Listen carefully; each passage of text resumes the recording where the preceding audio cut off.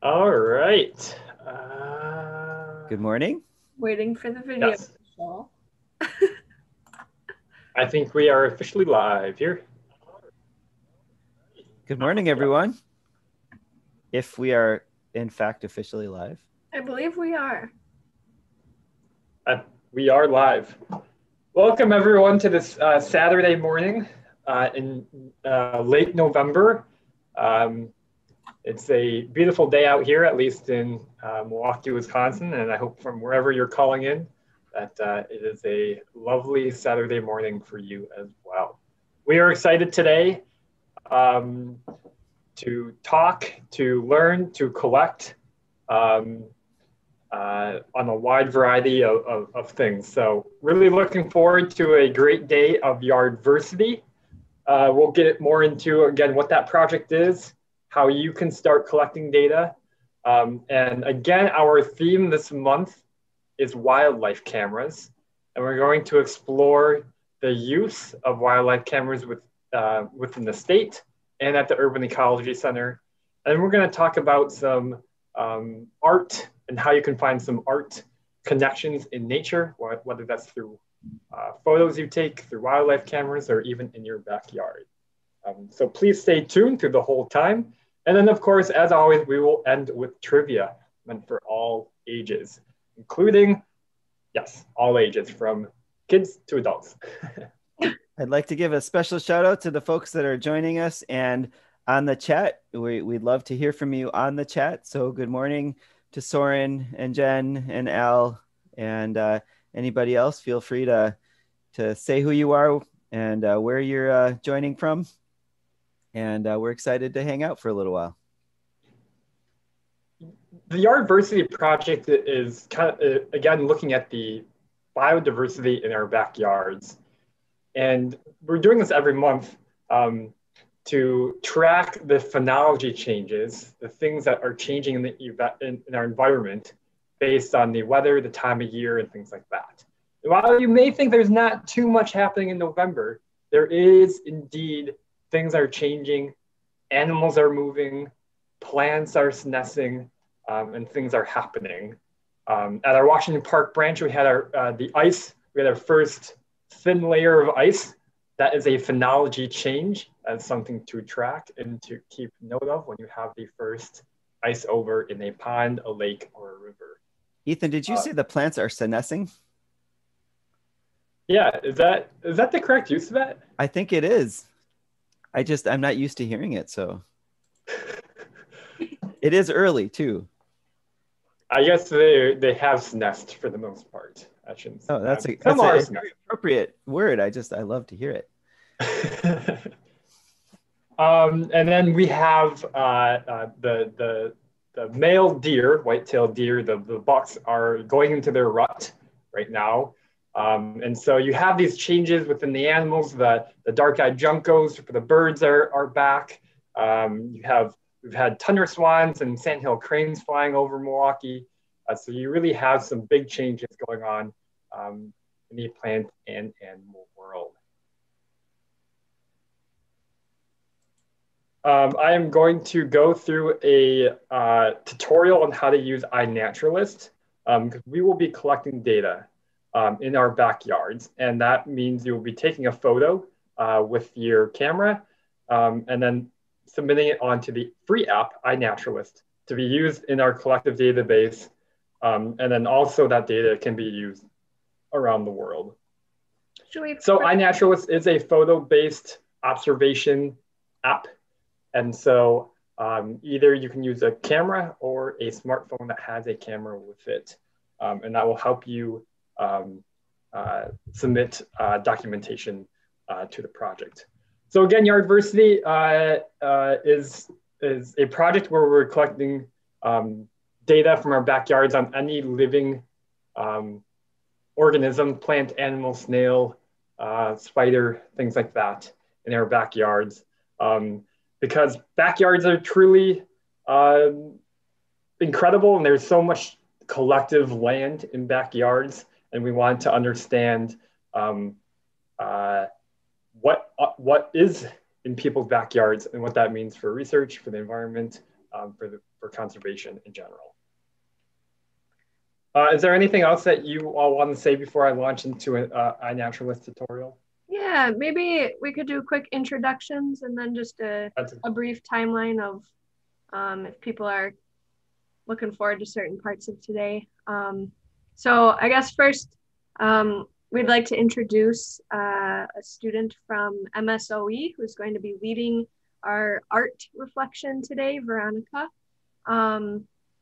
And that will start at 9:30. So we'll be collecting data from pretty much whenever Ethan's done, like 9:15-ish through the iNaturalist tutorial through 10 o'clock. And then we'll begin trivia at 10 o'clock until 10:30. And then, yeah, we'll all be chatting basically in this hour. So who are you? Yeah. I'm Veronica. I'm a user experience student at MSOE, and I consider myself as an artist, and I love nature and people. So looking forward today to collaborating together, working on nature and art and how we can bring it all together. And we're super excited to have Veronica and super excited that all of you are joining us. And I'm Tim. I'm part of the research department at the Urban Ecology Center. Likewise, I am Ethan Bott, and I'm part of the research team at the Urban Ecology Center. And I'm Maggie Steinhauer, also UEC. Cool. Well, we are so excited to get going. And if you already know how to use iNaturalist and you've already been doing this, feel free to head outside right now to your back porch, to whatever you consider your yard, and start collecting data. But for those of you that need a refresher or learning how to submit data, please follow along for the next 10 to 15 minutes. All right, so the first thing you're gonna do is you're gonna go ahead and download iNaturalist in the Google, either the Google Play Store for Android or the App Store for Apple. It's gonna ask you to kind of create an account once you download the app and you go into iNaturalist. I'll show you what that looks like. I'm gonna share my iPad screen here. The iNaturalist app looks like this one in the top right in my ID folder.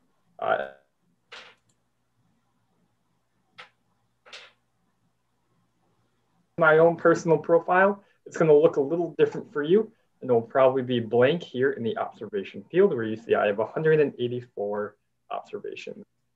Looks like my internet is stable. Hopefully, I'm sticking with you all. You're freezing up a little bit, but we think we got the gist. Okay. The first thing I'm going to have you do is actually join the Yardversity project. So in the bottom right-hand corner, you're going to see a briefcase where it says projects. You're going to go ahead and click on there. And you can see I'm a part of quite a few projects here. You're going to have none of them in there if you have not yet joined the project. And what you're going to do is you're going to scroll down, or you're going to click that in the top right-hand corner, the magnifying glass. And you're going to type in yard and then Versity. And at that point, you should see this beautiful yellowish logo that says Yardversity, and that is the project. Underneath the word Yardversity, you're going to see leave, news, and about. It's leave for me because I have joined the project. But if you have not yet joined the project, it will there will be a join option there.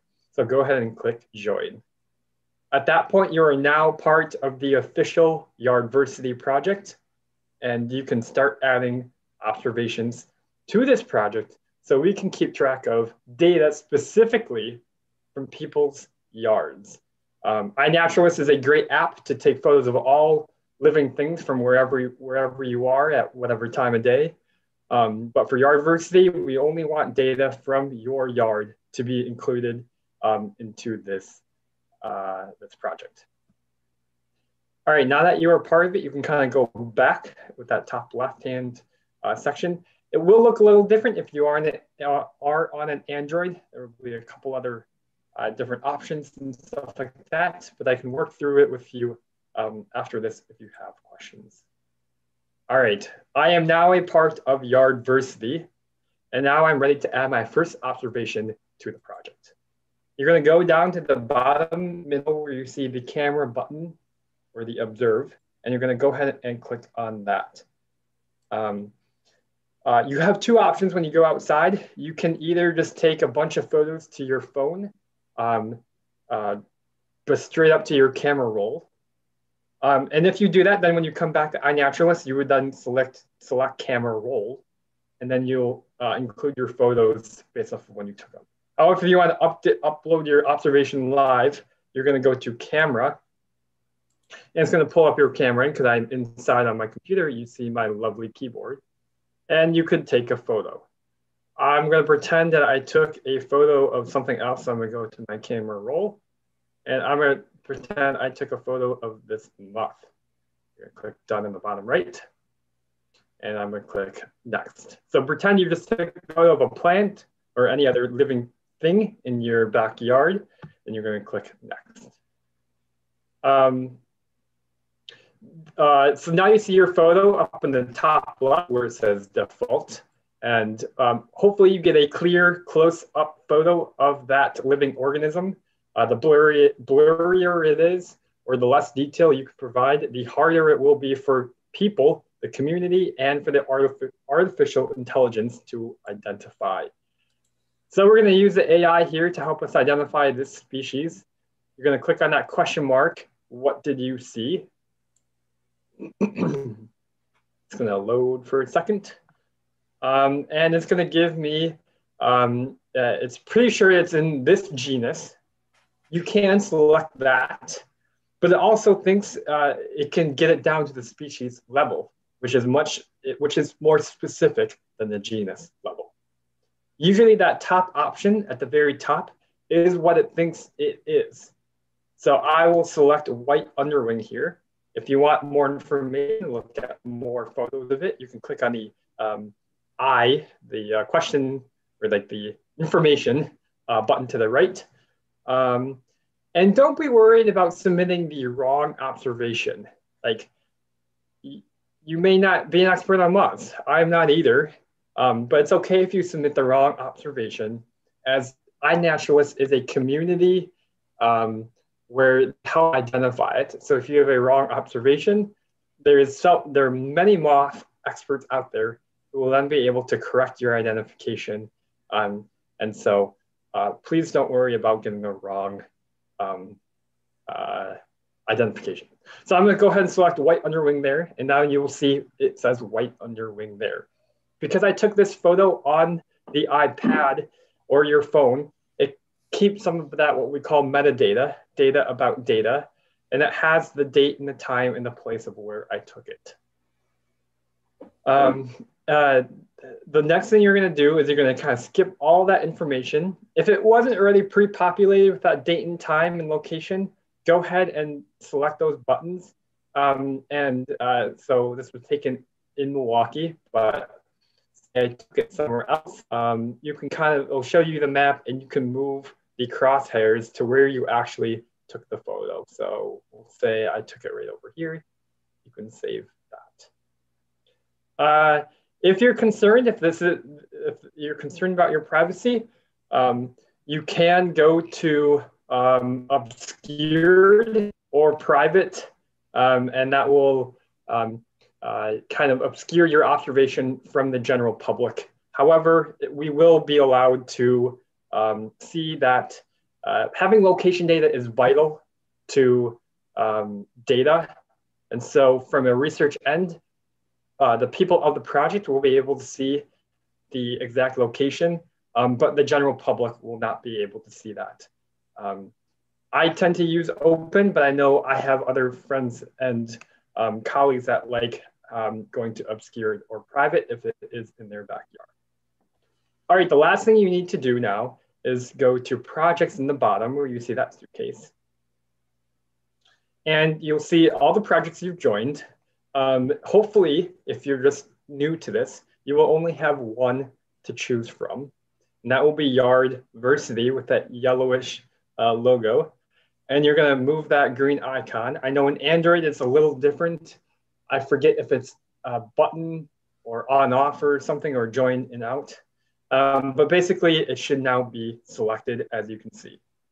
I can then click on the back arrow And you'll see now projects has a 1, which means I am joined to that project.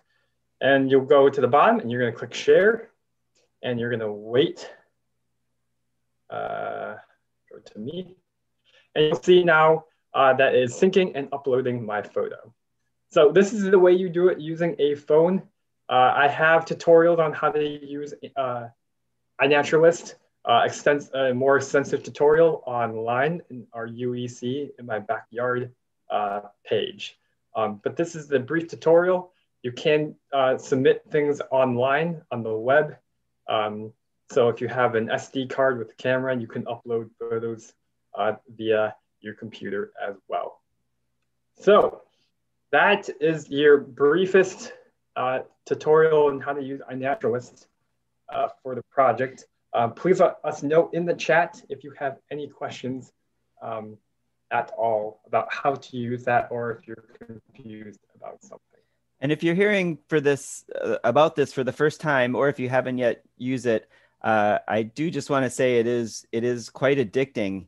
And I remember one time I had like 2 bags of recycling to take out, and I took out the first one, and then I spent probably 45 minutes iNaturalisting or Yardversitying my backyard because I saw a really cool wasp on one of the flowers, and I took a picture and was watching it, and then I found another really cool insect and another cool insect, and then so the really cool thing about this is you're collecting data that's important for the project, and you're finding out who's using your backyard, and then you start to put the names on the species, and then you can look up the species and see like all the cool natural history about them. And one of our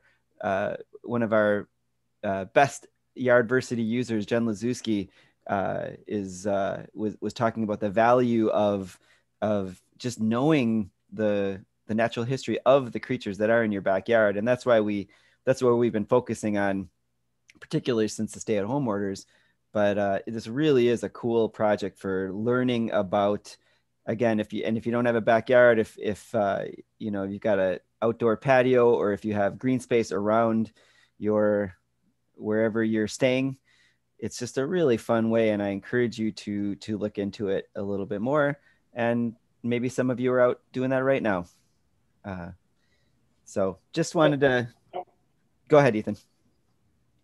I want to share, I'm sharing my screen right now of the iNaturalist project Yardversity page.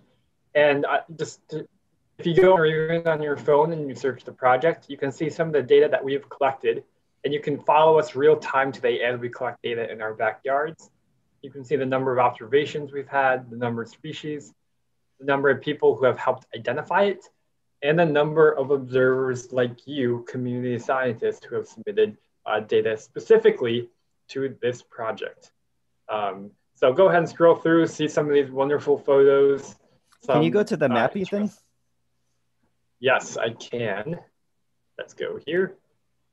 This is just a reminder that, oh, go ahead.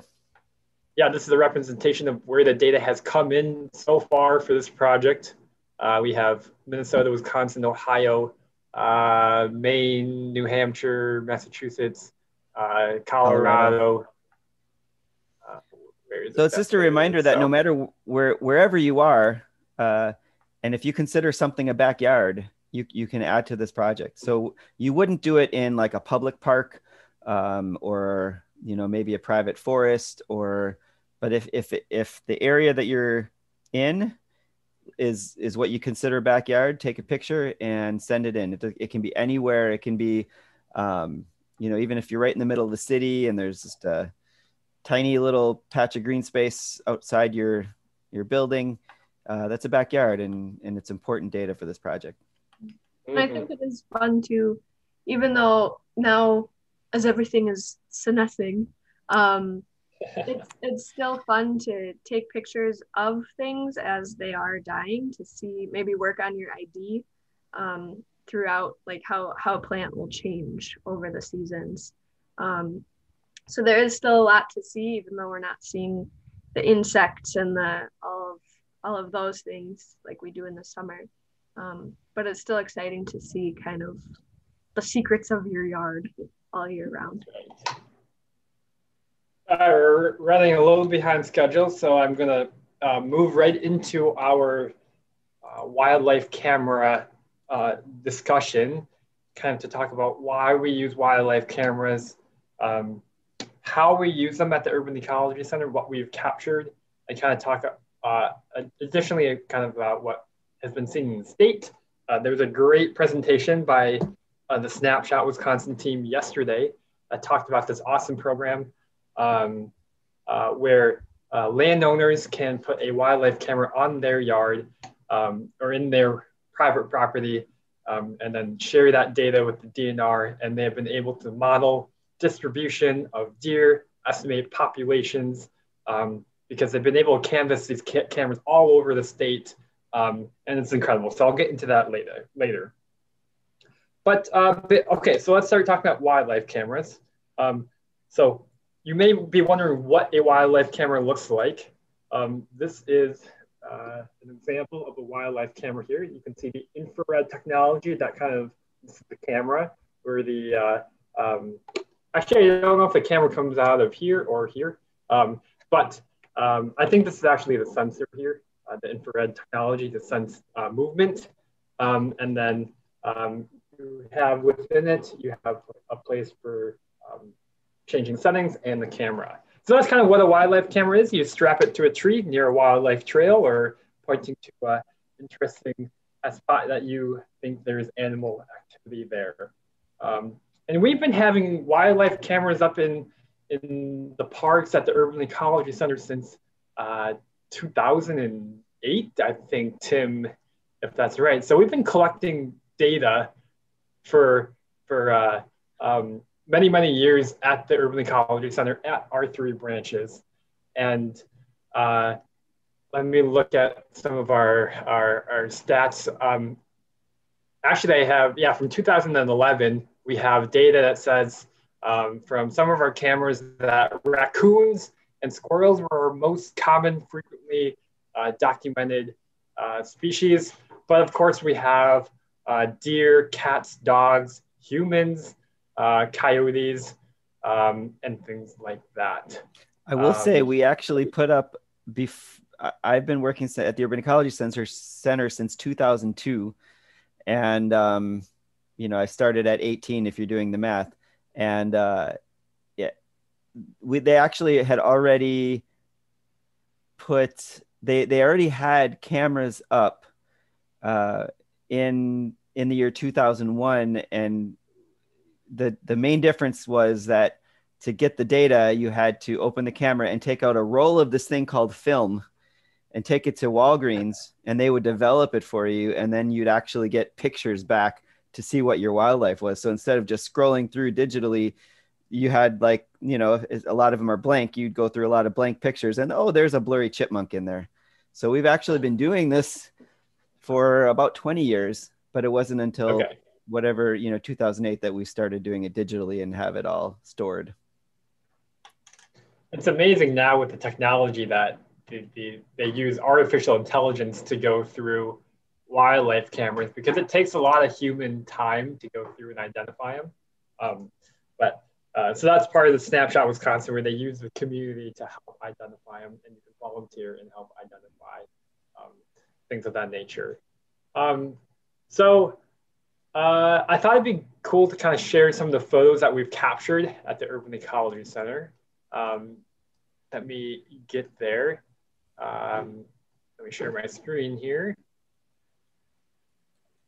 Gotta make sure I share the right one. There we go. So this is from a recent camera, a very recent camera that we just collected the data from. It was up for about, 1 month maybe in our Riverside Park location? About a month, yeah, just under. About a month. And this is a urban park in Milwaukee. And you can kind of see some of the data just by reading. We've had 462 observations of deer.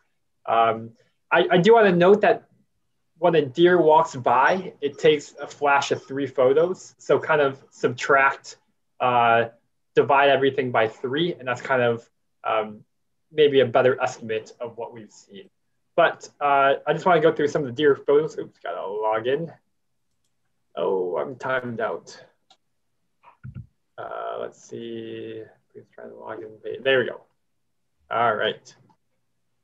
Sorry about that. Really quickly, Al just asked if there's if you recommend a particular camera for backyard, and the folks at Snapshot Wisconsin use Bushnell models, and those are fairly cheap and good. But they also mentioned there's something called a brand called Reconyx, which is like the really, really high end. So I put that in the chat too. Wonderful. Bushnell too at the UEC, and I haven't used any other camera before, but I do really like the Bushnells. And they have a wide variety too of options of camera within their brand. It does depend kind of on what your goal is, the wildlife camera.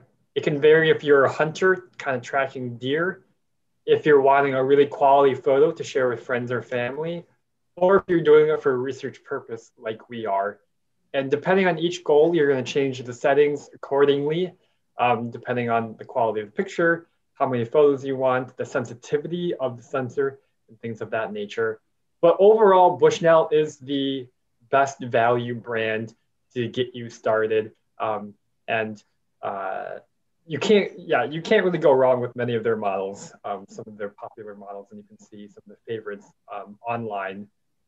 So I want to get into some of the really cool photos that we recently had.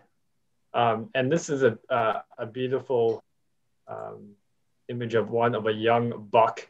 And so we track that information that indicates that it's a male, and you'll see it here. It says deer adult antlered. And so we have the date and the time that it was seen at. So this was pretty much at night. It was dark out during that time. So this is just amazing. Was this the best photo, Maggie, of the one with the antlers of a nice buck? This is happening right here in Riverside Park, and it's super amazing that we have antlered deer. We have bucks.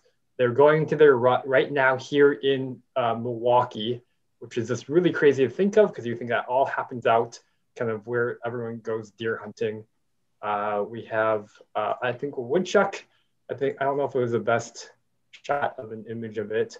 I don't know if it's confirmed yet. But that was okay. Well, that's why the community is amazing to confirm whether the woodchuck or not.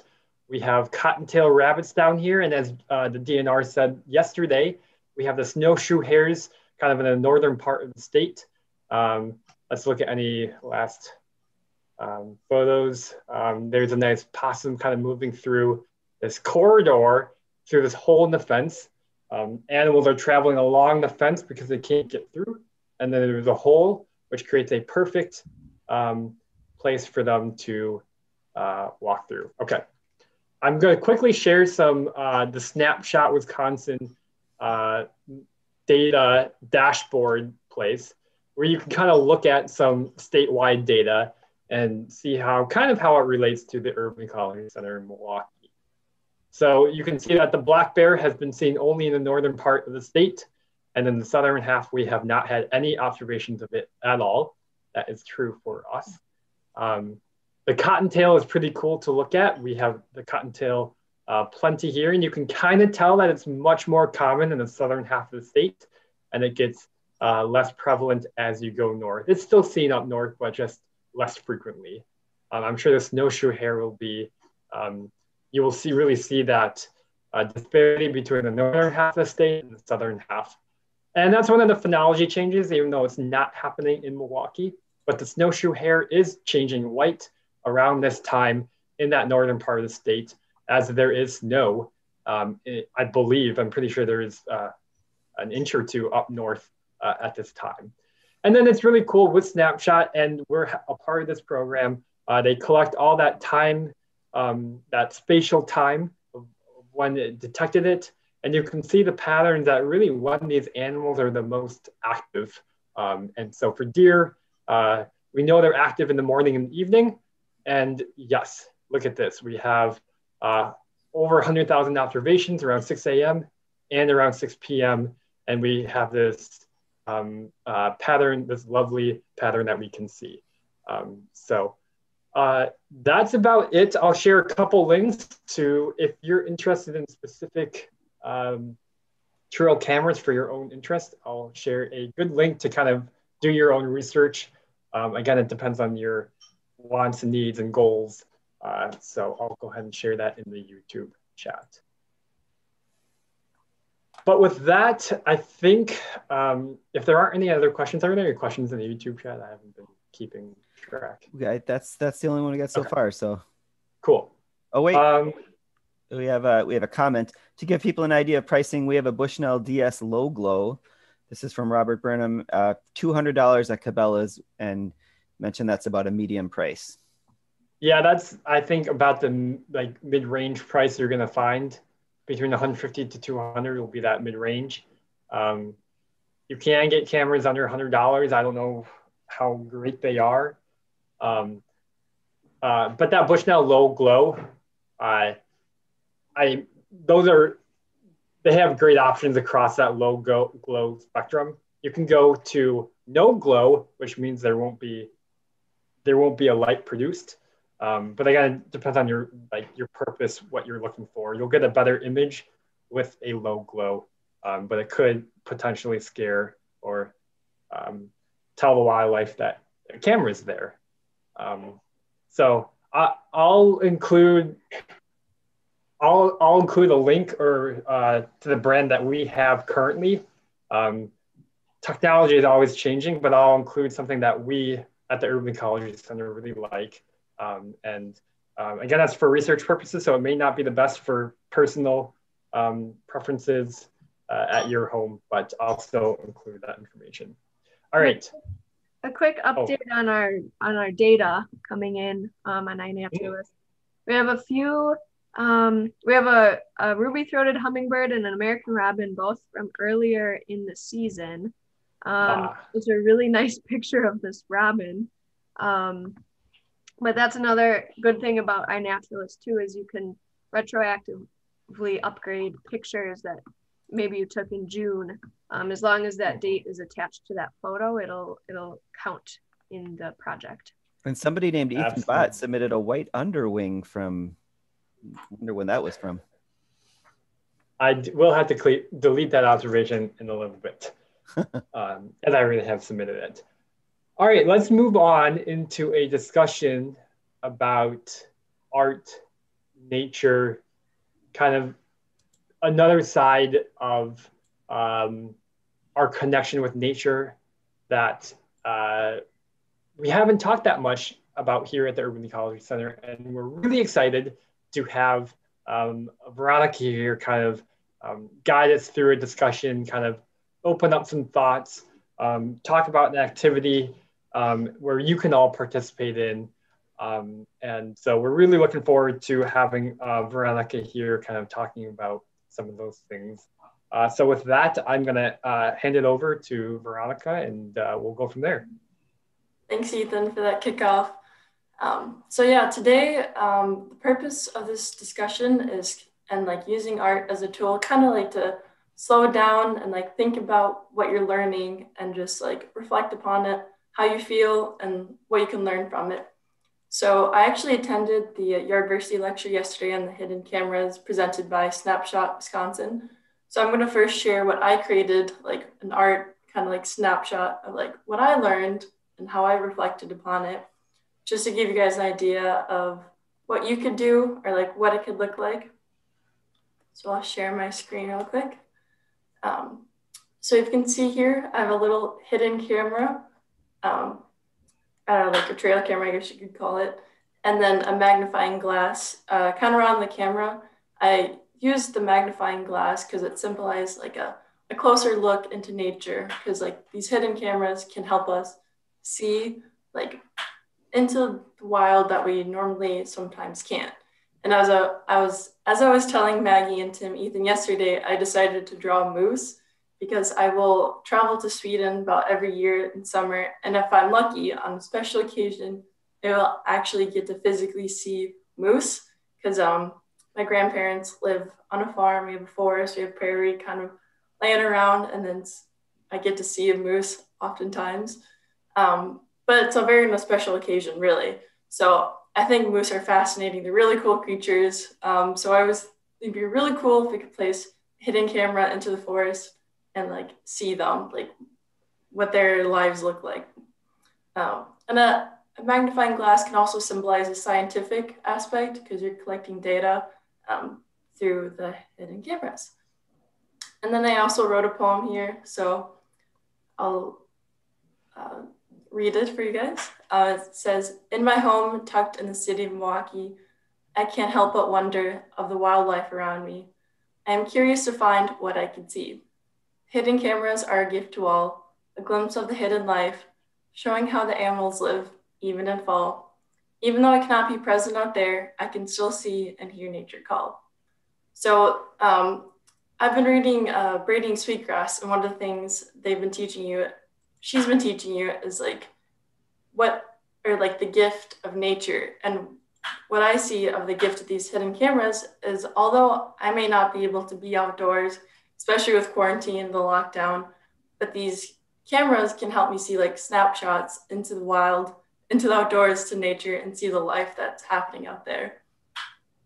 And so now I'll ask Maggie and Tim and Ethan here, but this is a question for you all watching too. It's like, what could you learn from the hidden cameras? Like, what's a gift that you see that the cameras are giving to you?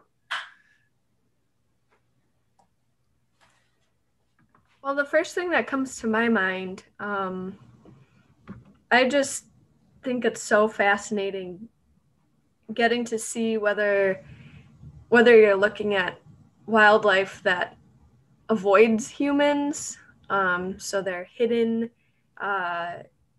when you're out and about, or whether they are nocturnal or crepuscular, as it looks like we like that word, and we just don't normally see them on a day-to-day basis. I think kind of getting that glimpse into their lives when all we ever really know is just kind of what we read or what we hear, and we all have it in our imaginations of what that's like, but to actually see it on photos is really cool. And you can piece together behavior, different patterns. Sometimes you'll have families or groups of animals, or sometimes you'll get a domestic cat on a tree or something, and it's almost like they know the camera's there, and they'll show their personality through their photos and their behavior. While we were doing the first segment, I did a really, really brief little sketch, and it's pretty bad, and I don't know if I feel super confident sharing it, but I will anyway. I don't know if I don't think there we go. And I'll make another comment too, that sometimes I guess a lot of people have this intimidation that they have to create something beautiful in art, but sometimes it's all about the experience. It's just like, I'm going to create something, I want to learn about it, I want to learn about myself, and I want to put it on page.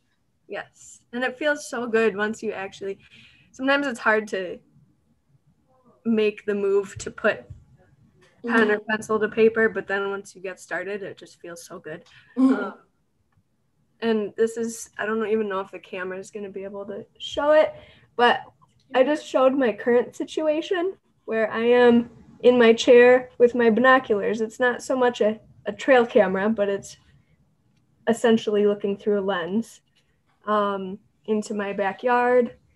I don't have deer, but maybe I don't know. Maybe I do have deer and I just don't know it because I don't know what their lives are like. But I wanted to show kind of how we're kind of hidden on both ends. So like they're going about their lives, they're hidden to me, but also they don't know that I'm necessarily behind this wall looking through this window at them as well. So it's kind of, it works both ways. And I don't know. I think there's something so special about learning the nuances of wildlife. Okay, I just now sketched something that is probably going to seem a little bit more like a logo or something. Mathematical. So there's a wave, and then oftentimes with with cameras, a lot of these cameras are used for hunting, deer hunting, and so sometimes you'll see like a target. And so what I'm really seeing is the way the cameras work is that infrared waves are detected by the camera. But there's also an image that needs to be transmitted. And the images that we see in light and heat are both electromagnetic radiation. They're the same thing. Our bodies sense them differently. And so light is kind of like this. We think we know how the universe works because like Einstein did, the theory of general relativity, but then we realized with quantum mechanics that there's maybe a different way to explain things, and light kind of bridges those two because it's a photon and a wave. And so that's why everything's kind of coming together in that center. And so the image has to travel through air to the camera. And then we've designed the camera based on how we see the world. And we see the world, we only see, a very small sliver of that. And then so we've designed the camera to do this, but wildlife sees it in such, different ways. Wildlife can detect other parts of the spectrum, ultraviolet and other colors. So I'm gonna noodle on this little sketch, but what I love about the work that Veronica does and particularly she mentioned Robin Wall Kimmerer, is that we think of science in this kind of narrow intellectual, like here are facts and formulas. And when you bring that artistic and you open up your mind and allow to explore these other parts of your brains that scientists don't typically do, I guess, it really broadens the way you can see the world and think about the world. And there's filters between what I'm saying and what I'm thinking too, right? So like there's so many interpretations. And so when we first put this together, how are we gonna, this seems like a kind of a weird marriage of wildlife cameras and art, but like it makes so much sense when you kind of look at it in this way. So another thing too is art is like you create your experience into form. And I think what's amazing about art is you want to share it. And I think that's what makes us human. You have your own personal gifts and you share it with the world. And, considerably what the cameras take photos of, I think that's art too in a way, because you can share that with other people. And I think that's what brings a lot of joy into people's life when you have the opportunity to connect and share with other people. And Tim, do you think you gotta hold that up again for me? Your drawing? Let's see. I don't know. Yeah. Well, I thought it was really cool. Let me spotlight him here. Here we go. Okay. So I literally just did this 4 seconds, but I'm gonna expand upon this. So you have your like target in the middle, and then that's also a photon, a point, and then you have your light wave, but then you have the dimensions in which this can all be explained. Mm-hmm. So like I think it's really cool how like different approaches we had. Tim, when I first saw that, I kind of like thought about how like we'll take deers for example, like they're living their life on that line, and like you were saying, like the proton or the photon, and that center moment you get to like that's like the camera lens, and that's like the moment you get to see in their lives and when they're captured. So that's what I thought initially. I love that when you shared that. So that's great. Yeah. Ethan, how's it going over there? Have you made any sketches? I had some other thoughts. I haven't sketched anything, but I thought of like other ways that you can like perceive art, like in nature. Like I think of like maybe like a fly fishing, of like you need to think so intimately of the other side of the fish on the other end, or putting up a wildlife camera. You need to think about where that animal, where you think the animal's gonna move, where it's gonna appear, and you want to put your camera in that location. And I don't know, like it's not like art of like drawing or creating a piece, but like the art of like thinking with nature and anticipating and acting like you're that other side. I don't know. That might not make sense, but yeah, I think there is art and experience. So like thinking about that intimacy is definitely art and experience. I also was thinking about, I don't know if it was like, what do you call it when uh, those tales that you're told, or that like when you talk to your plant, uh, you're actually helping it or something because you're like breathing carbon dioxide to it or something. So, but going back to Robin Wall Kimmerer and breathing sweetgrass, um, where she said having a relationship with the earth and the plants and talking to them as if like they were a person or you had a relationship with them because they are a living thing, and knowing that it's a living organism is just so important and powerful to have that connection in your heart and in your soul, in your mind. And so um, I don't know, just connecting that like weird tale you're told when you're a kid, and that actually talking to them is important to like really feel that relationship.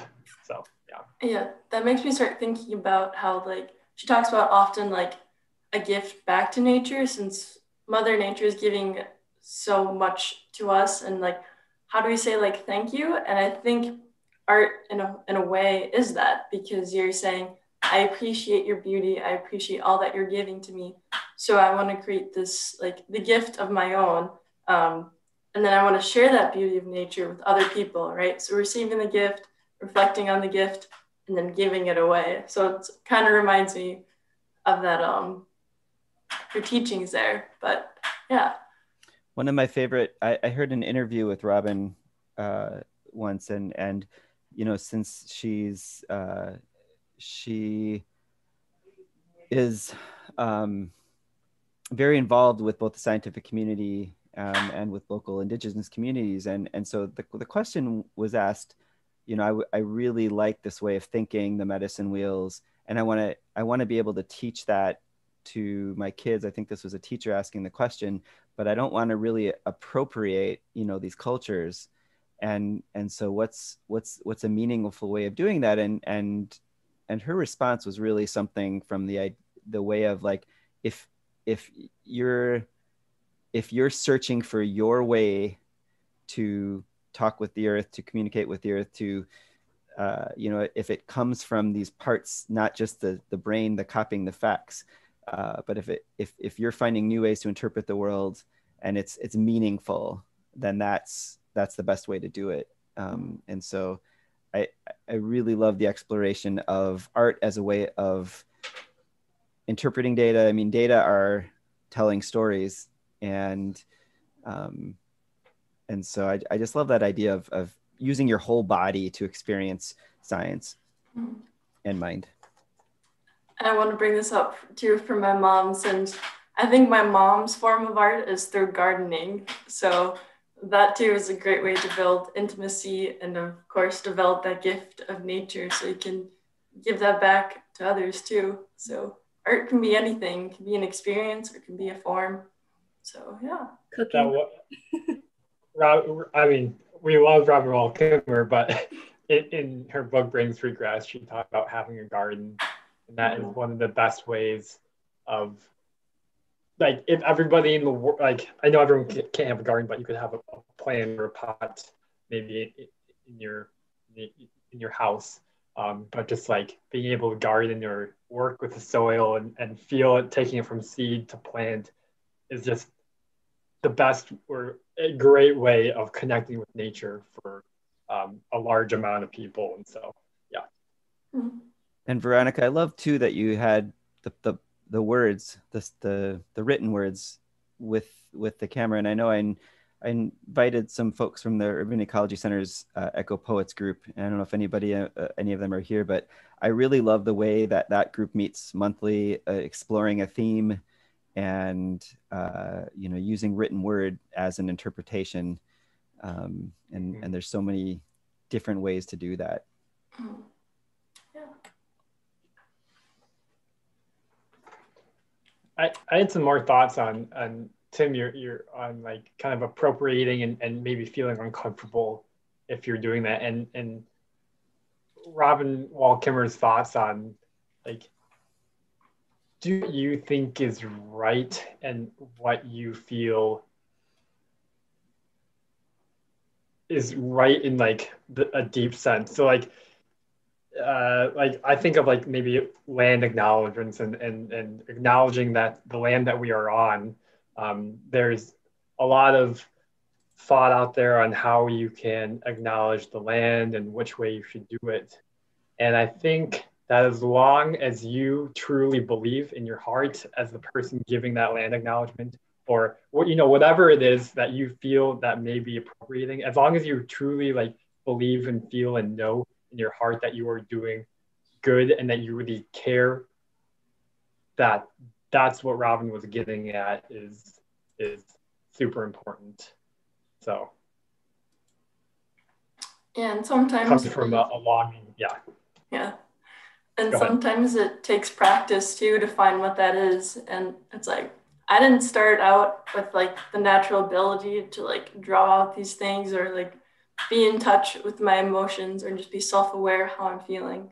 So it definitely takes practice to like build that relationship, to build that gratitude and that reciprocity too even. So it just takes practice and like even forgiveness too of not being perfect like right away. It's like progress, the experience. Yeah. I'm going to take a quick break because Happy 28, I'm not sure who that is, that's their username, just submitted a photo from just now of a white-tailed deer in their backyard framed by a heart. So I don't know if that's like a bird feeder, but it's a spectacular image. Maybe we can share it later. So is this on iNaturalist? This is on iNaturalist and the Yardversity project. Let's see if I can share. That is a really good picture. I want to see this now. Yeah. Oh my goodness. Okay. This will be good. Okay, I'm going to share my screen here. We're going to maybe work through this quickly. Do you have anything else for that? Or no, we're good to move on. Okay. Yeah. Okay. I mean, all we right, can I'm continue sharing to my talk about screen. it too, but yeah, absolutely. So we have a memorial coming from Al. Oh, that's from May 3rd. Okay, I was like, good to know the date. That's why it's important. So we have it says unknown here, but when you click on this picture, you'll actually see a deer is in there. So what you can do as a community, like I know this is a white-tailed deer and it says unknown. I can suggest an identification and I will type in white-tailed deer. And I will click, I think enter. Yeah, enter. And now that should, once one more person IDs it as a white-tailed deer, it will then obtain what we call research grade. And that means 2 humans at least have verified that it is a white-tailed deer. And that's super important because it just vaults it into the scientific community data network. The fact that you had 2 humans confirm it as the same species, along with the artificial intelligence on their back end, makes it super certain that it is a white-tailed deer. And so it's a super simple answer with the white-tailed deer, but once you get into some of the insects, the millions of insects in the world, having 2 humans really makes it data quality. And you'll see now it has now been updated to white-tailed deer. So if you feel like you're an expert in one taxa or in another, you can go to the project. Where am I going? Yardversity. You can go to the Yardversity project and help ID them on your own, and you'll see research grade. That means we had at least 2 humans ID it. And so for this American robin, I can click on that observation. It is not research grade yet, but I will agree with Al. And I'll click on this agree button here. And it will now make it, if you go back to the main project, it will be research grade. It'll take a second to load, but yeah. So I just wanted to show you all that. What I love about that deer photo too is that, you know, and also that, you know, just kind of combines with this Yardversity project is we're really looking at it. I bet, you know, if you looked at almost all of the wildlife camera pictures, 95% of them are out in the forest, and they're great, and it's natural. But with this Yardversity part, wildlife interacts a little differently in our backyards. And, to bring in Veronica's work here, this is the way this is framed.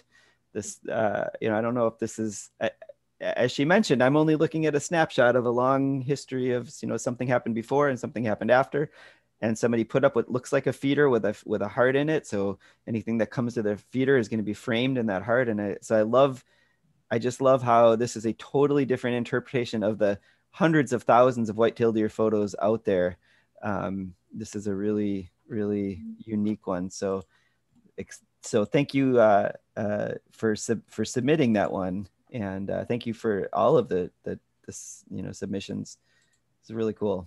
Especially with I want to say one other. Oh, go ahead, Maggie.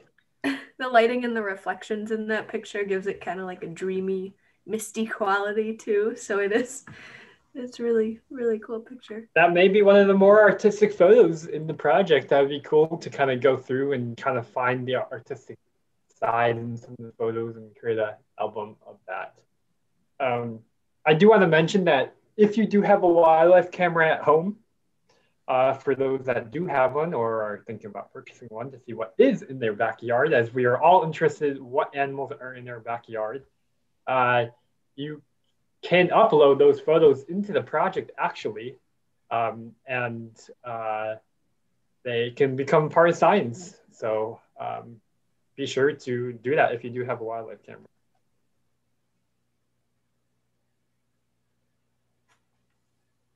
Yes, and I mentioned too, the wildlife cameras, and I wasn't even making the connection that a wildlife camera in the home in your backyard, because we usually their backyard pictures are taken, with just the regular process, and so setting up wildlife cameras in your backyard would also provide a fairly unique additional element.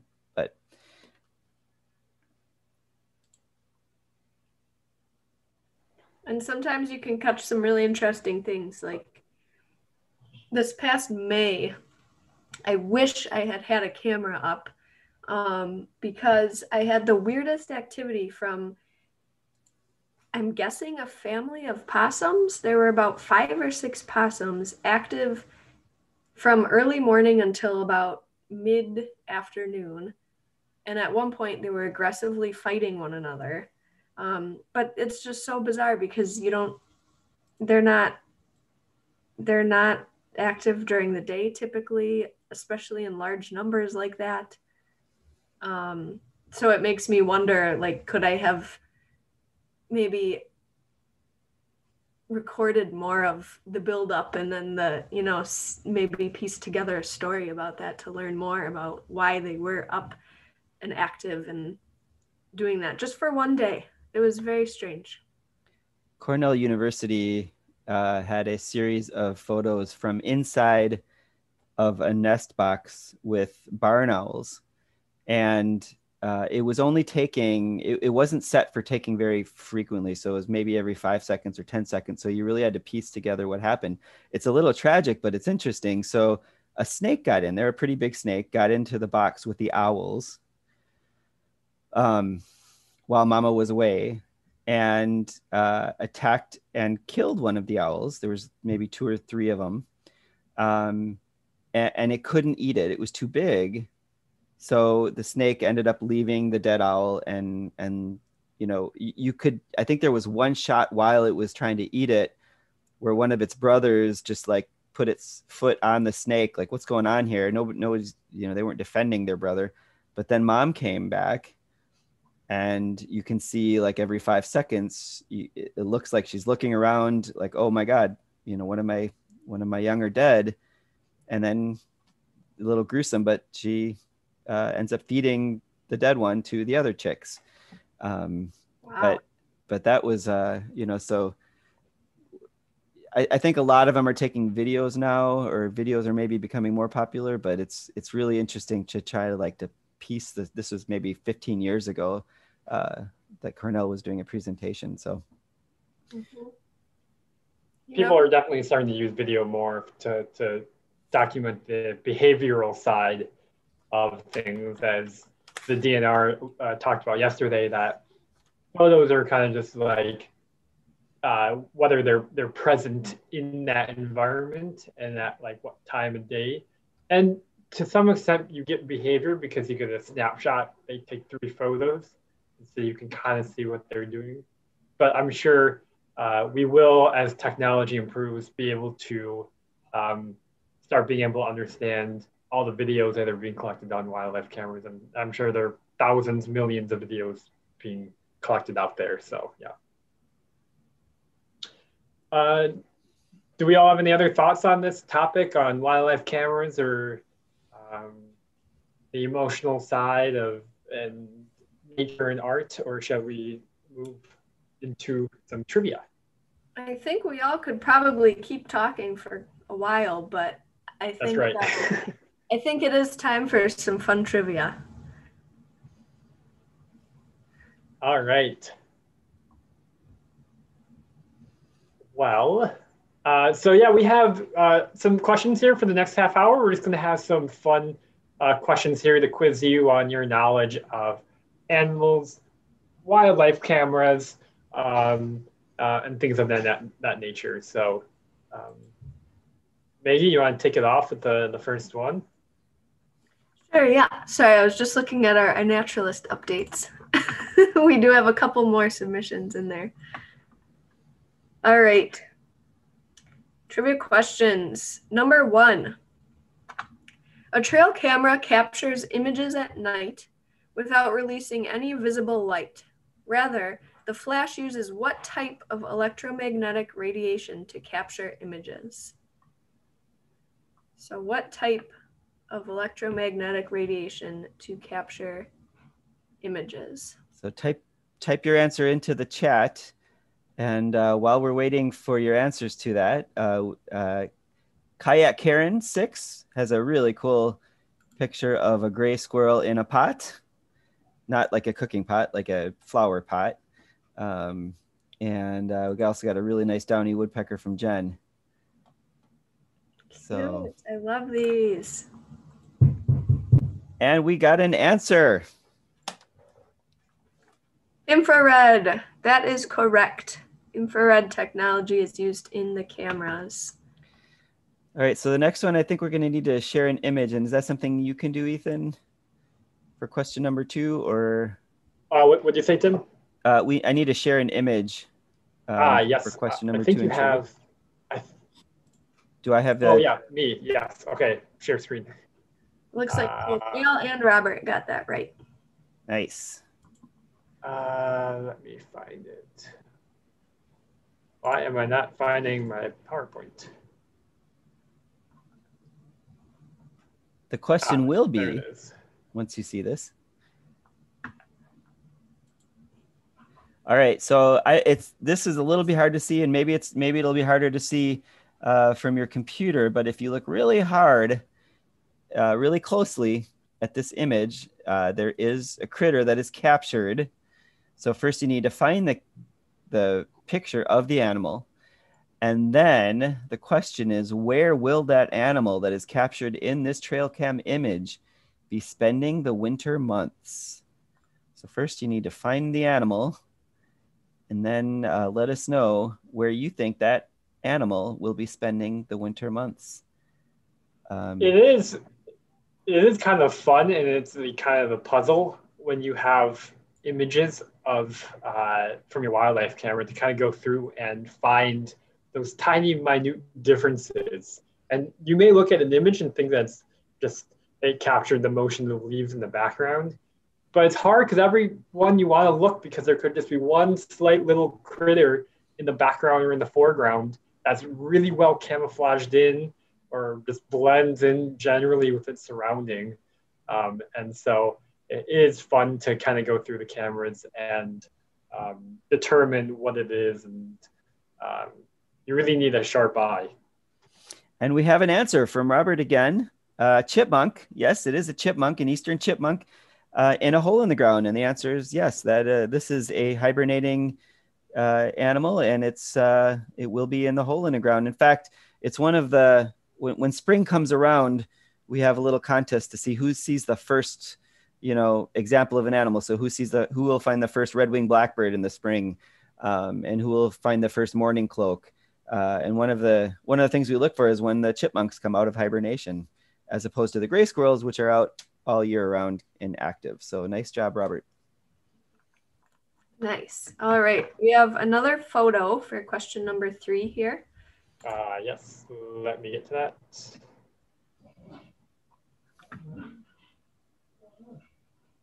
So this next photo.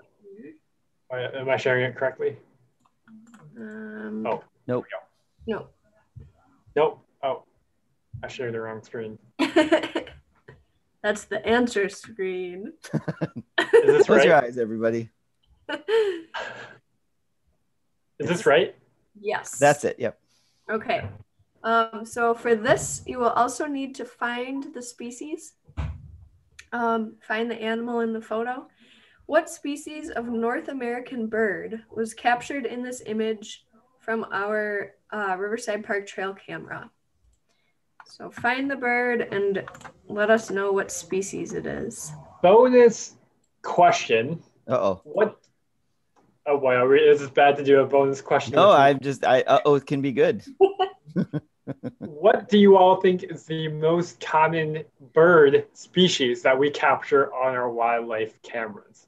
What species of bird do you think we capture the most frequently on our wildlife cameras at the Urban Ecology Center? So we're looking for 2 different answers. What do you see? What species is found in this picture? And then what is the most common? And we have an answer, at least for the first question. Soren, this is a grackle. You are correct. Sorry, Maggie, I stole your thunder. Yes, it is the common grackle. So it's in the lower right side of the picture. You can see it's predominantly black body with a bit of that blue iridescent head. Also from Jen, grackle. And we have go ahead.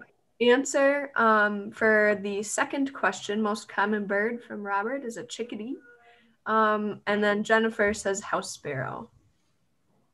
Those are 2 great guesses, but they are not correct.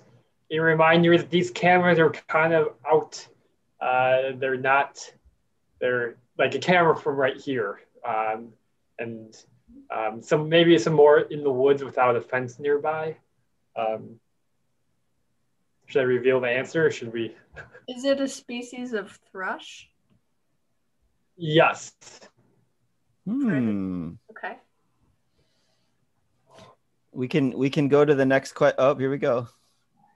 Al says, I think it would need to be a ground bird, or do we have cameras pointing into the trees? Excellent question. It is great. Well, I mean, that's I don't really know. It is a very, very common bird that does spend a lot of its time on the ground, but you can also find it in trees. They eat lots of worms. They are an iconic North American bird, I believe. I think we have our answer here. What is that? Jen, we have a robin. That is correct, an American robin. American robin. Is a robin considered a ground bird? I don't know. I mean, it's you're putting birds into boxes, right? And yeah, it does spend a lot of time on the ground. I would not probably consider it a ground bird since a lot of its feeding is done, berries and other things. But if you know the answer to that, let us know. All right. So question 3. Next question, Ethan, if you could put up their other picture. There we go. Okay, so a small percentage of people have anosmia in relation to the animal pictured in this trail cam image. What does anosmia, am I saying that right? What does anosmia mean? ANOSMIA. Anosmia? And anosmia? I don't know. That's a great question. And then and the next question is, how do you pronounce it? Yeah. I'll put the word into the chat. And again, it's a small percentage of people have this in relation to the animal pictured in this image. And what does it mean? We have an answer from Robert and Soren. Inability to smell. You can't smell. Yep. And I think just like with color blindness, sometimes it's either a complete loss or there's certain I don't know if smells have frequencies, but I'm not sure if it's complete, and sometimes it could be incomplete. This is kind of new to me. Thanks, Al, for joining us and for participating in trivia. Enjoy the rest of your day, and we'll get to the next question. Is this another photo, Maggie, coming up? Yes, it is. All right. Woo! Let me make sure that it's. Did you just smell that skunk, Ethan? Is that why you said oof? No, it's oof because of a beautiful buck. All right. A characteristic they share with other ruminants. What is unique about the digestive system of the animal captured in this trail cam image? This is a beautiful deer. That's just such a great image. Do I see another set of ears in the background, or is that maybe some sort of... Where? Behind the rock? Yeah. Right. I don't know. Here? I don't think it is, but could be. I wonder. As always with birding, when you see a bag flying over a field or a black bag up in the tree, you always think it's a crow or some other bird. And then once you look closely, you're like, oh, it's a bag. Well, I was with a couple of birders in Washington Park, and we saw a black what turned out to be a black trash bag in a tree, but the wind was moving it in a way that it made it look like it was eating something, like the head was coming down and eating something off the branch. And we stared at that thing for a good half hour before we realized it was not a bird. A bag. It was pretty crazy. Trickery in nature. I had a Baltimore Oriole leaf for about 5 minutes once. That's crazy. That was fun. Do you want to repeat the question again, yes, Maggie? I will. So the characteristic they share with other ruminants, what is unique about the digestive system of the animal in this image? Another bonus question. What is unique about this specific photo and why things are semi-abnormal? What? Yeah, what? Okay, let me be clear in that question. There is something that is odd about this photo. What is that? I just gotta leave it broad before I. Well, while you all are ruminating on that question, we got a couple of correct answers. Maggie? So multiple stomachs, that is correct. So they have 4-chambered stomach. 4 stomachs, multiple stomachs also count. So nice job, Soren. I don't quite know what the other answer is. It will make sense. I'm going to reveal the answer right now. But if you look at the time of when this photo was taken, it was taken at 11 a.m.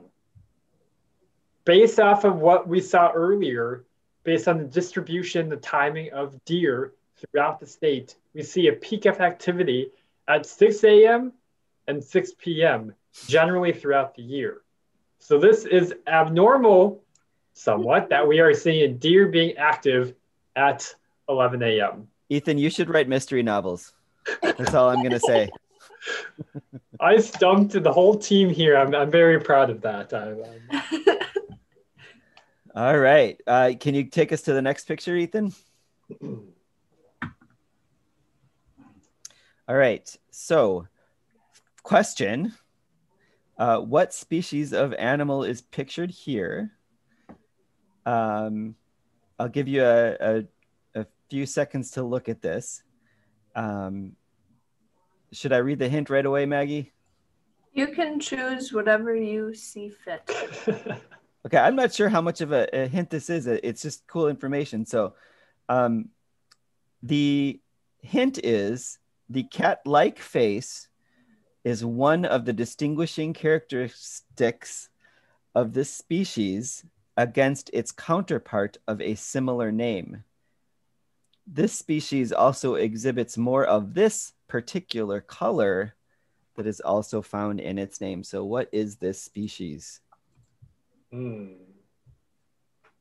Taken at 4:15 and 20 I know, now I'm going to have to seconds. look up the peak activity of this animal. And is also this abnormal or not? 14 degrees. Well, I guess February. I don't even know. Do we know where this was taken from? This was in the Harbor District. We were excited about this picture. Yeah, Harbor District near First and Lincoln. Well, while we're here, I do just want to give a shout out to the folks at Harbor District. Robert Burnham, you are half correct in your answer. Yes, and then happy 28. Yes, this is a gray fox, very similar to a red fox. In fact, we have both of these species here, but this is in fact a gray fox. And Maggie, you want to mention why it's a gray fox and not a red fox? Sure. So there are a variety of ways that you can tell, but in the gray fox, their tail is very long and almost as long as their body. And in pictures like this, you can kind of tell because it looks like it's almost outlined in black. The red fox typically will have a white tip to the tail. And then also in the red fox, you'll notice black legs. So the red fox has those black points, whereas the gray fox kind of looks more like this. And then if we did have a face shot of this, the face would look a lot more kind of petite, and it has kind of a black mask on it too. Yeah, go ahead. So I was just gonna say the main things in this photo are the legs not being black, and then the shape and coloring of the tail. I'm pretty sure that gray foxes are less common than red foxes. Is that correct? So yeah. This makes it more exciting, especially here in Milwaukee, to have a gray fox sighting. Is that the case in general or in the cities as well? I'm just curious. I looked briefly at the data statewide between red foxes and gray foxes, and they actually don't model out the gray foxes, I think due to lack of data, which therefore I would assume would be just fewer gray foxes in general. I could be wrong there, so don't quote me on this. Well, if anybody knows more about this, let us know. Yeah, I'm not sure if it's just in the city or outside of the city, but yeah, we were happy to see this picture. For the next question, Maggie, is that another image or? Next question, it looks like, no. Okay. It's not.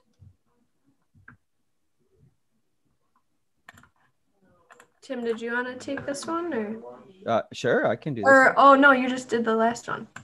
I got it. Okay, next question.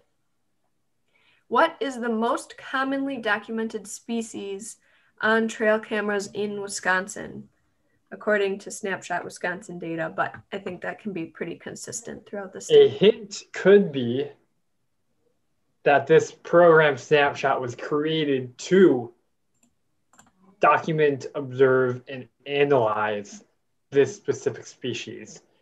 And once they started doing the program, they realized they could open it up to all species. But at the initial beginning, or the initial goal of the project was to target this one species. That could be a big hint. Too big. We have a correct answer. 2 correct answers. Robert and Soren, white-tailed deer. That is correct. Correct. Very nice. All right, next question. This one we have already talked about, and so we'll test your short-term knowledge here. What is the term used to describe animals that are most active during dawn and dusk? Was the term used to describe animals that are most active during dawn and dusk? And bonus if you can spell it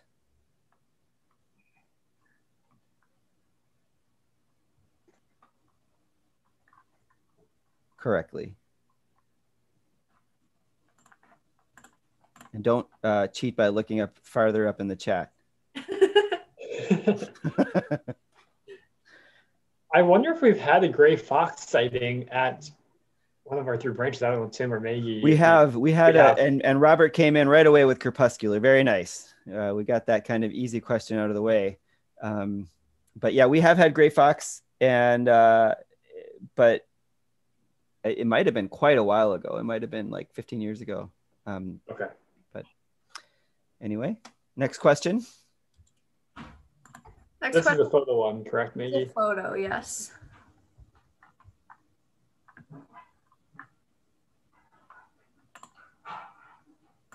And it's up. Okay. So I'm going to start without any hints. So this is just an I Spy photo. So what animal, what species do you see in this photo? Again, the time at which it was captured could be a clue. The time of day. It would be cool to look at time of, like, the day of the year. You kind of like graph that out to see, like, do you usually see white-tailed deer in November during the rut? Or are you seeing an increase in the springtime, say? So that'd be cool to look from a spatial perspective from time of day and from time of year. Mm-hmm.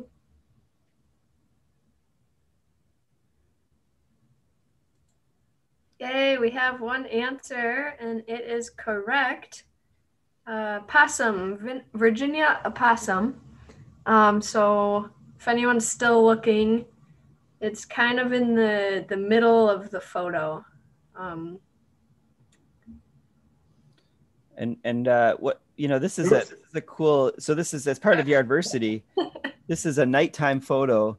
And, you know, I think a lot of people don't realize how common possums are, because they're out at night and they're secretive, but they're very common in neighborhoods, and it's very likely that they visit your yard. And one of the good things about them is they are very attractive to ticks. And so there's a lot of public health data that show that neighborhoods that have a higher concentration of possums, Virginia possums, have lowered incidence of things like Lyme disease, tick-borne disease. So I think they get a pretty bad rap in the cities, but they are, from an urban perspective, a really important part of your neighborhood. And Robert said those look like eyes at the upper left. Are there 2 pair of possums? I don't know. It's a really good question. Upper left in here. It's hard to tell. Up in the trees or on the ground? I see there's two like dots really close to each other up higher. Tell my cursor where to go, like here? Yeah, do it again. Yeah, right there. I mean, I was thinking the 2 on the left. The closer I look, that looks like maybe not 2 pairs of eyes. It looks like light, I think, coming in. As a note, this location is very close to kind of an edge where there would be street lights and things. So that could be what's shining through in the photo. Can we invent a new something where in springtime, when you're walking in the woods or a prairie, you can have like possums attached to you as you walk through? So you see it all ticks as you walk through a field. That would be amazing. Is that your money? This is my new side gig. Aside from his mystery novel. Robert said the second pair of eyes, or with a question mark, are fainter and to the right of the brighter pair. So we don't. Oh, right here, these two. Potentially, it could be an owl, maybe. It might take a good zoom. Yeah. And a mystery novel. What happened in this? Yeah, we'll take a look. But that brings up a fun point of trail cameras. You don't always see everything right away. And sometimes you find some really camouflaged, exciting finds too. Which is why they're going to make a central feature in Ethan's mystery novel. Yes. So be sure, as we're wrapping up in the next 5 minutes, to finish submitting your observations to the iNaturalist project using in the Yardversity. Make sure you always tag or select the Yardversity project so it goes specifically into this one so we can track the data.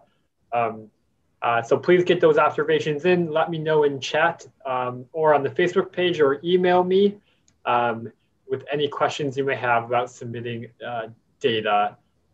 So we'd love to see your observations, and we've gotten some great ones today. And without sounding too much like I'm on NPR and like saying we have 4 minutes left and we need this much donations left, we have 1,098 observations, folks. We are 2 observations away from 1,100. All we need is 2 more, so you could have the 1,100th observation in the Yardversity. I think we do. I'm seeing 1,103. Oh my gosh, I did not refresh my button. Good job. We have some really nice photos of birds, which is hard to get because they're constantly moving. And the umbrella paper wasps, that's really interesting too. So does that mean Jen's observation of the American senna is our 1,100th observation? It could be. American senna. Oh, cool. See, I did not know that's what that was called, but I see those all over the place. This is such a reason to celebrate. You all took us over that important milestone of 1,100 observations. And to celebrate, we have a question. Okay, so brighten the shadow areas. So yeah, we can bring in some exposure. This is where we need somebody that knows what they're doing. And can one submit trail cam pictures if you don't have a smartphone? Yes, you can. So your trail camera will have a SD card within it. That's where all the data is going to. You just take that SD card out. You have 2 options. A, your computer can take an SD card directly into it. Or B, you're going to need to purchase an SD card reader, and that will then connect to your computer. Once it's on your computer, you'll select that kind of within your drive, however it is. You'll then see all the images there, and then you can literally just simply drag and drop the appropriate ones into iNaturalist. I'll show you very, very quickly how to do that. Share screen here. So you'll go to upload here in the top right, and it will have drag and drop some photos and sounds. So you just simply go to your folder where you are holding those wildlife camera photos, and you just drag them and simply drop them in here. Now, you may have thousands of images from that wildlife camera. I would not recommend putting them all on, but just select a few of them and put them on there. And you'll have to go through the work of making sure you have the right date, time, location for each one. And there's ways you can kind of go quickly through that, where you can select the same location for all your photos at once. But that is in tutorials coming later. And as this comes to a close, I just want to say a heartfelt thank you to Veronica for joining us. It was really, really interesting, learning from you, and maybe we can get you back here someday. Yeah, thanks for having me. Just a reminder, if you're participating or want to try out some art reflection, just be patient with yourself and just have fun. Doesn't need to be perfect. Mm-hmm. Well, should we end with that last question? Let's do it. screwed it up by showing everybody briefly, so I gotta finish it off here.